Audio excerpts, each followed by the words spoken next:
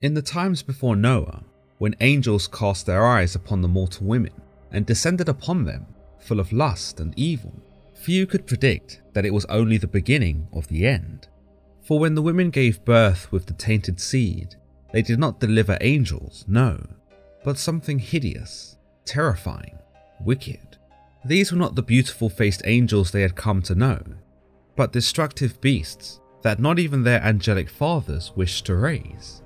And who's to say fatherhood would have made such a difference? For these beasts, these monsters, these giants as they were hell-bent on destroying the world, consuming its food, and tearing apart anyone who stood in their way.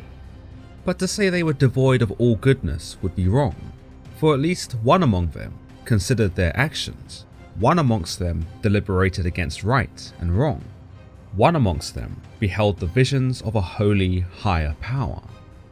Mahway he was called, but would the doubt of his brother's violent actions be enough to atone for the monstrosities that were committed?